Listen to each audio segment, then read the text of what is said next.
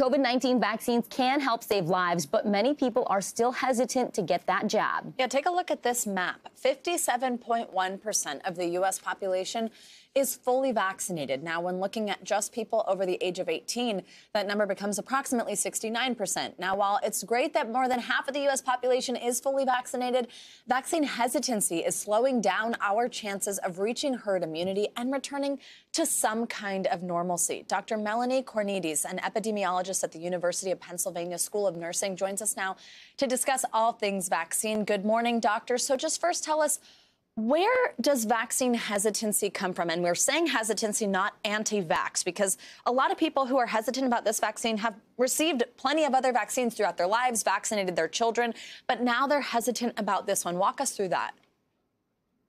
Good morning. Thank you for having me. That's absolutely correct. Vaccine hesitancy is the right way to phrase it because it's a behavior, and many people out there have concerns that are specific to the COVID vaccine, and they may have accepted other vaccines in the past.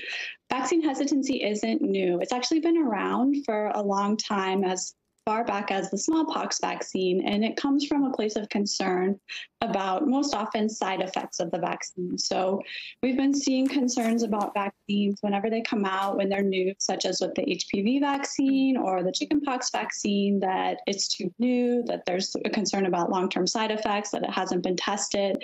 And that's exactly what we're seeing with the COVID vaccine as well. And Dr. Cornides, you've done a lot of research on this. What impact do you think misinformation has had on vaccine acceptance or fueling this hesitancy or reluctance? Unfortunately, it's had a huge impact on fueling vaccine hesitancy. So there's a lot of misinformation that's circulating out there, and it's all sort of driving this concern around safety and side effects. We've been seeing a lot of the same things that we saw with other vaccines, this concern over long-term side effects, the concern that we don't know what's going to happen, and it's driving people to want to wait and see, to see what's going to happen, to hold off and to see, let's wait and see what's coming down the road.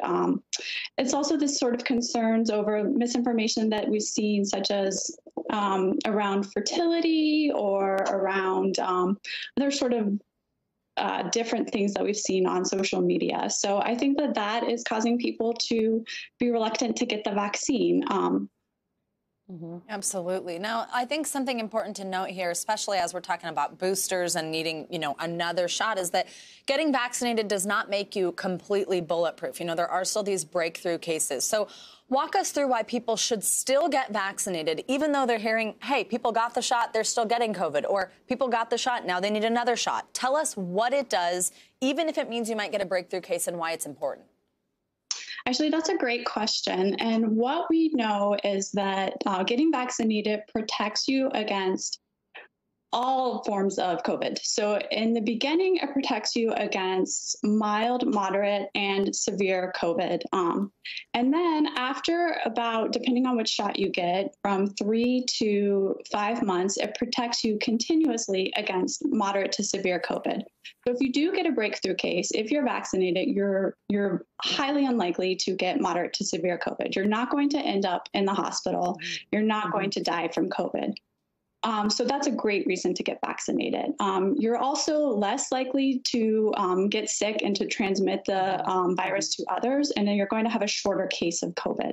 So that's a great reason to get vaccinated, because you don't want to transmit the virus to others, and you're not going to have such a severe case.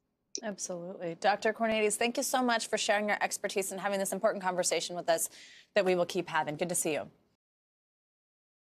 Thanks for watching our YouTube channel. Follow today's top stories and breaking news by downloading the NBC News app.